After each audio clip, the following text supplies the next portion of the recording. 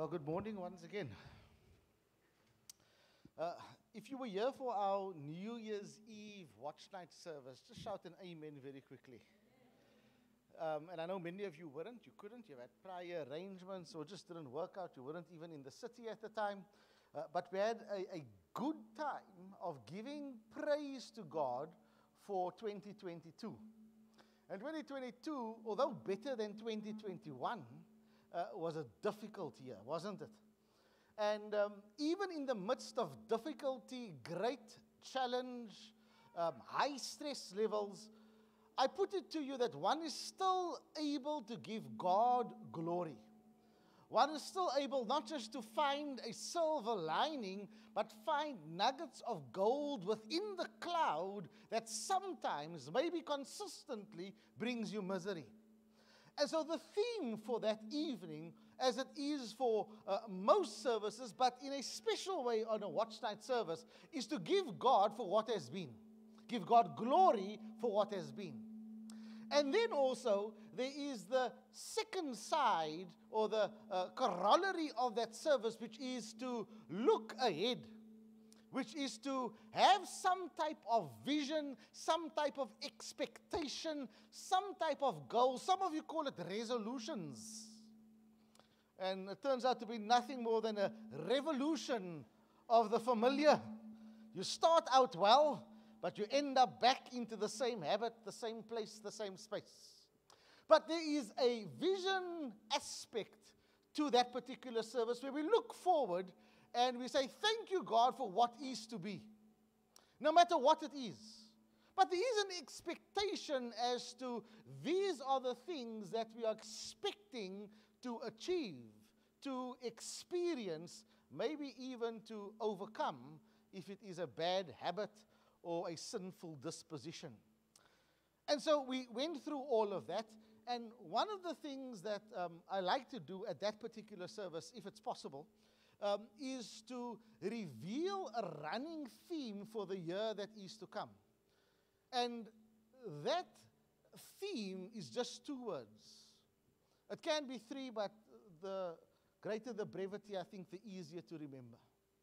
The shorter, the better. And it's simply this: don't quit. Now, it's not exhaustive in its application. In other words, there are things that you're going to have to quit. If you're smoking, it's a good idea to quit. If you are drinking too much, it's a good idea to quit.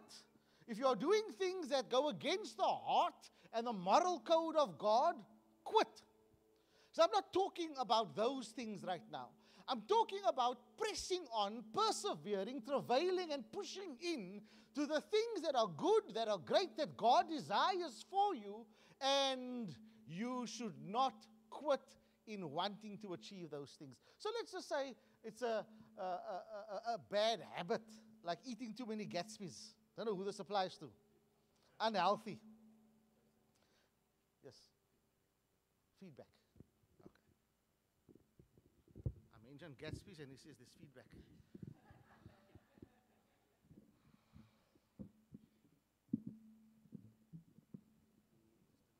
That's fine. I don't mind. I can't see anyone anyway. Great stuff.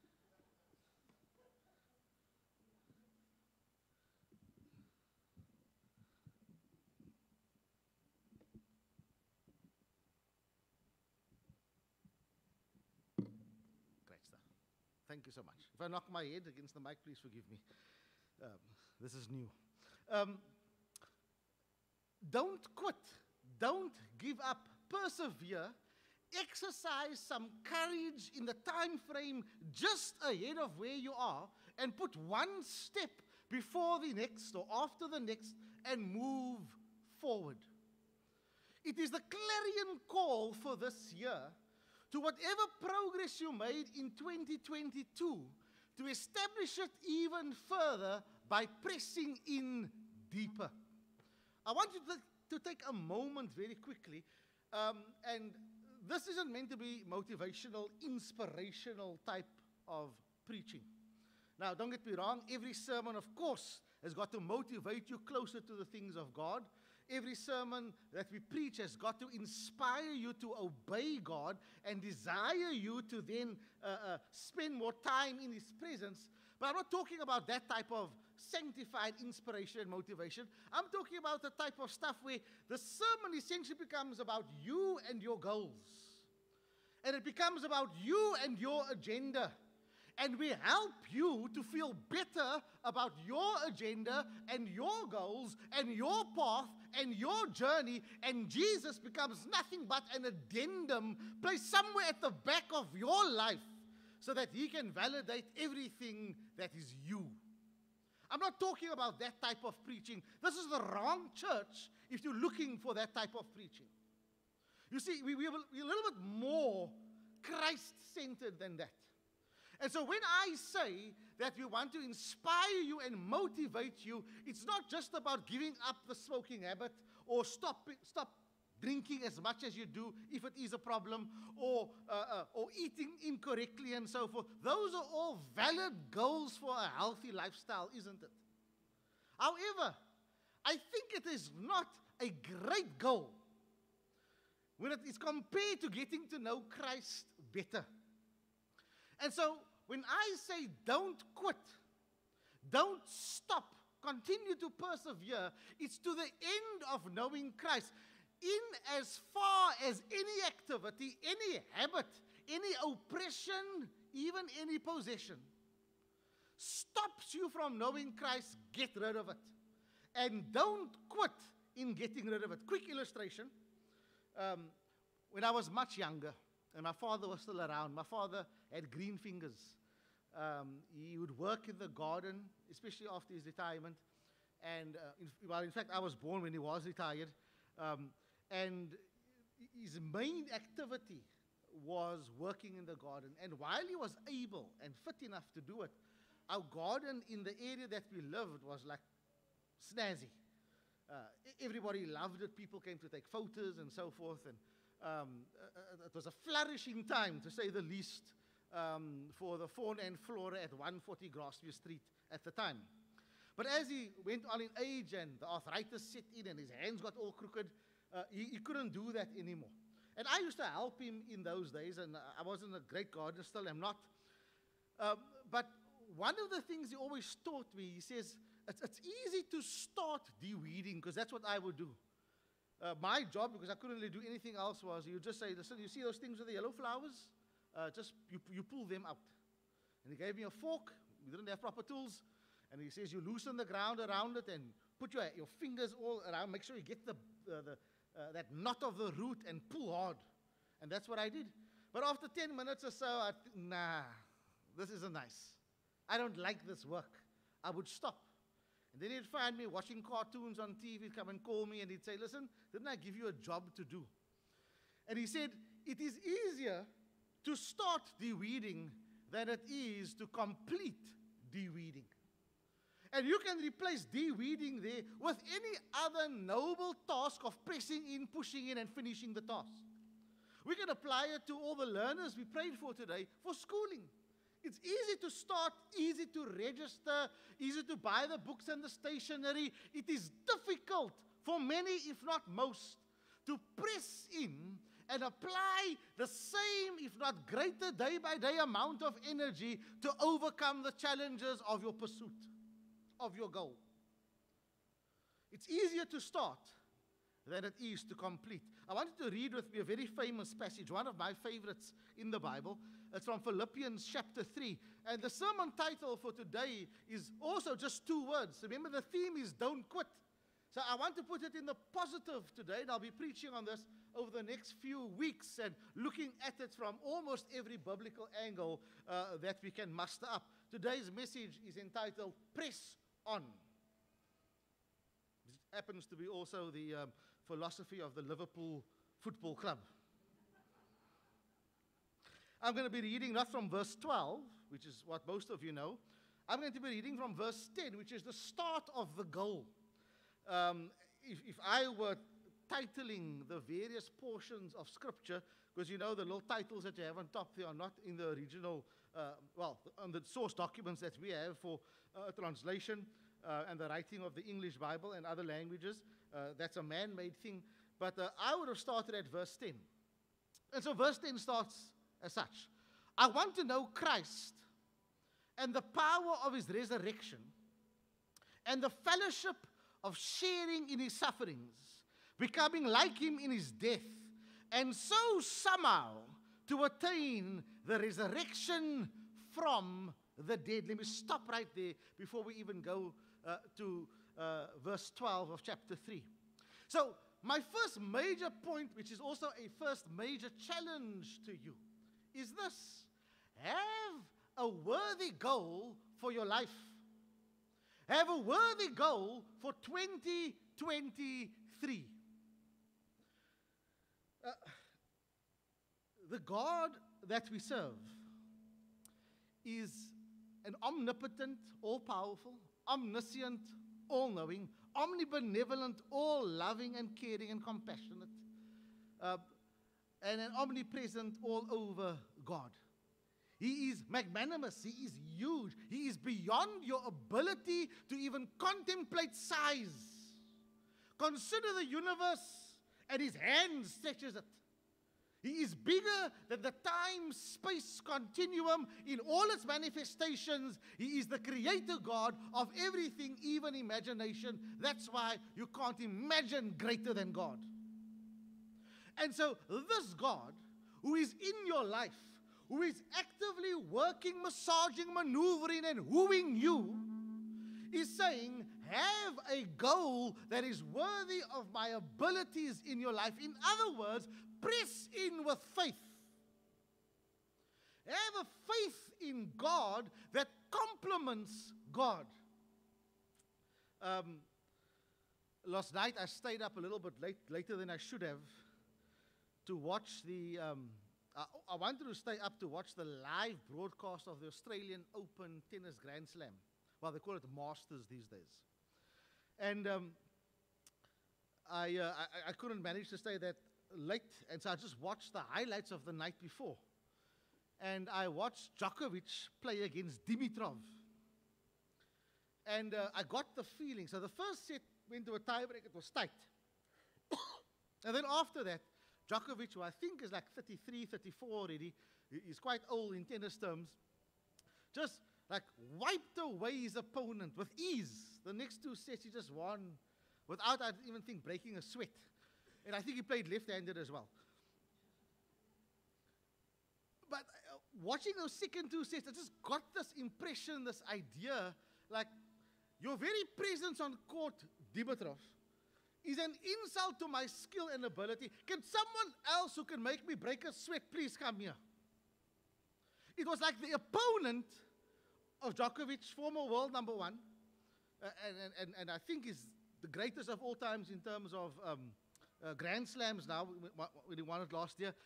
It was like he was saying, can someone rise up to the occasion to honor my skill level in competition? And it's a very similar thought. Now, we're not in competition with God, of course, but many times the faith, the goal of getting to know Christ is so small, it's so puny, it's almost an insult to God. Now, I'm not saying make something up. There's a process we'll take you through in the next week or two to help you identify what a God-defined goal looks like and what it looks like personally to you. Simple three-step process. However, for this morning, I just want you to understand that you must have a God-sized goal. Now, very quickly, let's do step one at this point. Think about your greatest oppression spiritually in your life. It might be a moral failure. It might be a spiritual imposition. In other words, something that you can't do. Whenever you want to pray, I just can't. It might be the desire to do things in the family in a certain way. Whenever you try, it just never seems to come together. Whatever it is, whether it's a sin, whether it's a strategy, or whether it's a system that seems to be removed from God, think of it right now. That would be a worthy goal to say, I'm going to overcome it, I'm going to challenge it, and in the name of Christ, I'm going to press in. Listen to what Paul says here. Listen to this lofty goal that he sets for himself. Now, he's talking personally here, but I think it is a worthy goal to adopt. He says, I want, which is desire, to know, which is intellectualism. There is emotional volitional desire mixed with an academic intellect. And he says, I want to know on both of those levels, Christ and the power of his resurrection.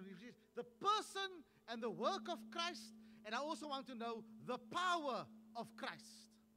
And let me explain the difference very quickly, if I could use my father once again. My father was a very strict man, very strict. He was so strict, he could give you hiding with his eyes, and you would feel it. That's how strict he was. And because my father was a bit older in years, I'm the youngest amongst my siblings by far. If my oldest were alive now, I think he'd be close to 90. But he's passed on many years ago. And so we grew up in this household. You knew who was boss, you knew what was right, you knew what was wrong, and if you didn't, it's whatever daddy said. And I always knew, and because I was the youngest, I felt I was the favorite. Probably wasn't, but that's how I felt. Because I got away with some stuff that the others, the older ones, didn't get away with. But I remember I was about 7 years old. I knew the person of Anthony Dwayne Cornelius, my dad. And I knew him as the guy that he had a bookie, an account, they call it a book, at the local corner store. And I knew that he allowed me to go there and buy a bar one occasionally without any money on his name. And he let it slide. Wasn't supposed to, but he let it slide. And I knew I got away with a whole lot of other things, doing the garden and pulling the weeds, and I would do it halfway, or maybe not even halfway, 10% of it, and he would let it slide, maybe just a stern talking to. But on one occasion, I can't remember what it was that I did. I was about 7 years old.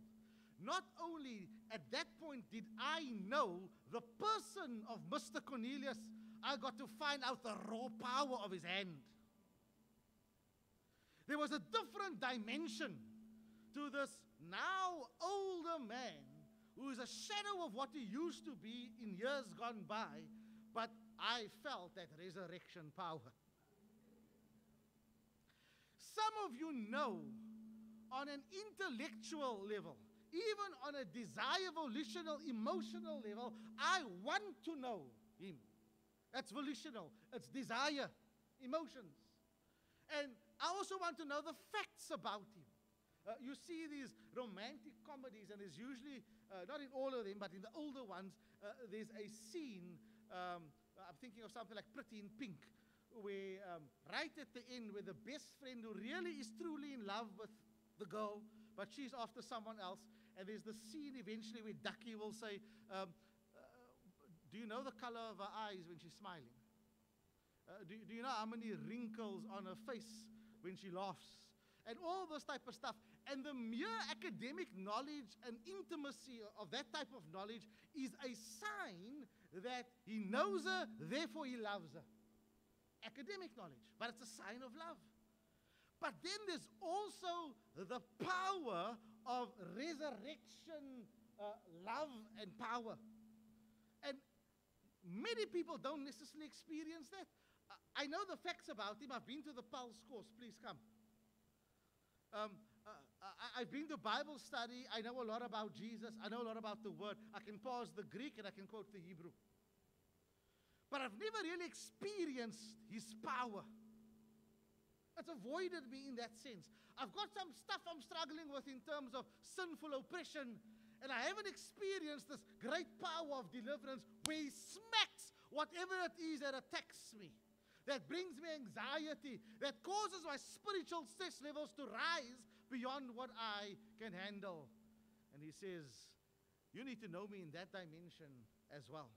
So I want to know Christ and the power of his resurrection and the fellowship of sharing in his sufferings. What a lofty goal. Notice he doesn't say, I want to know Christ and the power of his resurrection, and I want to know him in the power of his prosperity. No. He says, I want to know him in the power of his sufferings. I'm going to end here because this is a series, I'll pick it up next week again. But let me, the first, I have a lofty goal. Second point, just based on verse 10 and 11, is this. Many times, you and I are defined by what we are fighting. by what we struggle with. What causes you to suffer? What causes you passion, which means suffering? So if you are an alcoholic, then that's how people define you. That's your identity. There goes Peter the alcoholic. If you are an adulterer, well, there goes Peter the adulterer. You are defined by your greatest public struggle. And when it becomes public, of course, when people don't know about it, you won't be defined by it. But when it spills over into the public, that's what you become defined as. And here's Paul saying, I want to be known as someone who struggles with God. I want to be in the fellowship of his sufferings. I want to take the yoke of Christ. It's still a yoke. It's still something that is going to be placed upon you. It's going to demand pain management. But my yoke is easy. And my burden is light. And Paul says, my goal, yes, is to know Christ volitionally, emotionally, academically. But I also want to know him sufferingly, passionately. And I want to attach myself to him. Let me ask you this question simply. Are you willing to be identified by your suffering for Christ or your suffering for sin? I'd rather, the answer is Christ, by the way, just in case you didn't know. Let's be very clear there. But you must be identified by your struggle with Jehovah God. You remember Jacob before he became Israel? And Jacob's ladder and the angel of the Lord, which most of us believe is God himself and a manifestation of. And he wrestles with this angel. He wrestles with the Lord. And they're wrestling for a good few hours. This was a real WWE match made in heaven. And the angel touches his hip and basically deforms his hip, breaks it. And he's walking with this divine limp for the rest of his life. And then his name is no longer Jacob, but it is Israel, which means he was contended with God.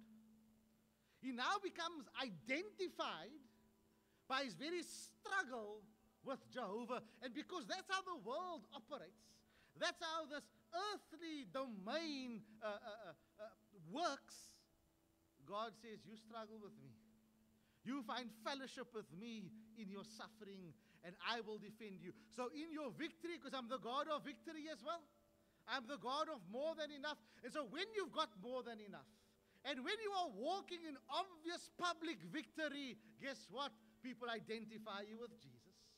And when you are suffering and you are brought to humility because you don't know anymore, and the last thing that you can do is cry out and say, Jesus, help me. I got nowhere else to go, nothing else to do. I've been to all the doctors, I've been to all the academics, all the clever people. All I can do now is touch the hem of your garment. Help me, Lord. Guess what? They're going to identify you with Jesus as well. Have a goal that's worthy of the God that you serve. Number two, that goal must be defined not only by the great ecstasies found in Scripture, it must also be identified with what you contend with, what you fight with, what you suffer with. And then it says, becoming like him in his death. And so, somehow, in fact, Paul doesn't know this. He doesn't know the process. He can't explain it to us. Nowhere in Scripture will you find the 5 points as to how this process works. But all he knows is God is the author and the source of it. Just by the way, when it comes to identity theory, you are identified on this plane in this world by your sufferings and your failures. Right? And so fail in Christ, because even that is an honor. But in Christ, you are identified by your maker, by your source. So as long as you're connected to the source, even when you struggle and even when you fall, hopefully forward, and you fail, you are still associated to Christ. He is your identity. But he says somehow he doesn't know everything. You don't need to know everything. You just need to have a lofty goal. But I don't know how it's going to happen. That's okay. It's God's domain. Somehow. How's God going to accomplish this? I'm riddled in debt. And one of my goals, not mine, I'm okay. One of my goals is to get out of debt and move away from living from hand to mouth. And I know it's a lofty goal because everybody in my social circle is in the same position. It's a great goal. Somehow. You don't have to know it all. You just have to know He who is in charge of it all.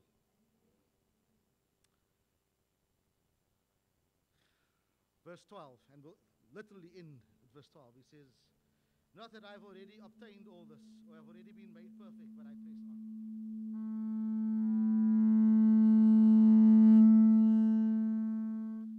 Sorry, folks, I was at Ocean Basket yesterday. The prawns are a little bit.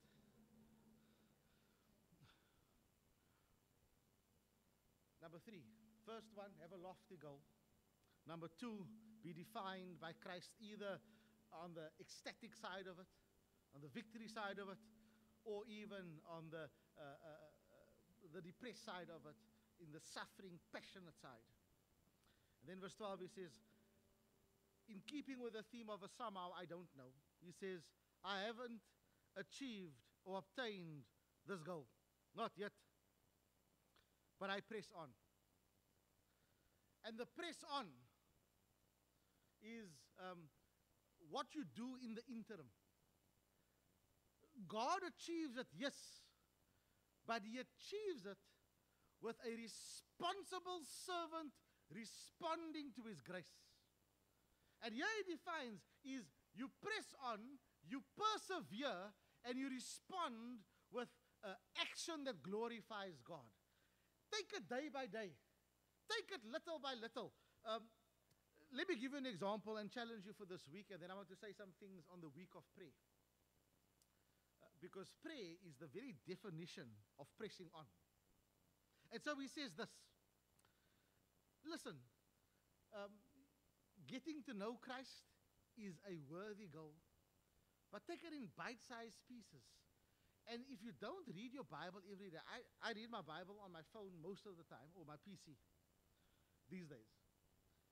So I don't care where you read it and on what medium you're reading it. But read it every day. Soak yourself in it every single day. And take it in bite sizes. Maybe read 10 verses today. Tomorrow you could read an entire chapter. But you press on in the discipline and the routine of a godly, glorifying, beneficial to you practice. Haven't achieved it yet. But in the interim, I press on. Allow me to pray for you before I make one more announcement and appeal concerning prayer. If those of you who are sitting here today, maybe it's just been presented to you that a goal that is as lofty as what Paul has said is beyond you. Maybe this morning you are enlightened enough to say, that's a goal worthy to follow. It brings honor to the big God that I serve. I'd like to pray for you. Maybe you are someone who only looks at the ecstatic and not necessarily the passionate side of things. And you want to give God praise for that. And you don't understand that maybe I need to embrace suffering in general as part of God's process of refining me. And maybe certain aspects of suffering. I deal quite easily with suffering for Christ. Where it's like very obvious this is because of Jesus. So if I'm preaching and someone says, I hate your preaching, I don't even believe there's a God, that's easy water for ducks back. But general suffering, that's a different story. I don't always place that under the banner of Christ. And sometimes you wonder how to deal with it. Well, it's all the same. It's part of God's refining process. I'd like to pray for you too. If you're only looking at the bright side, ecstatic side of things, maybe you need to embrace some suffering in Christ Jesus a little bit more so that He can refine you a little bit more. Press into it, lean into it a little bit more. And last but not least, of course, is press on. That's the discipline. That's the strength of consistency day by day that builds up a character that is strong, godly, and honoring to Jesus. If any of those things hits a point today, you can stand right where you are, and I'd like to include you in this prayer. Feel free to do so right now. Let's not waste time. If the Spirit is working, the Spirit is working. If you're going to Respond, respond. If you're not going to, that's fine. The truth has gone out.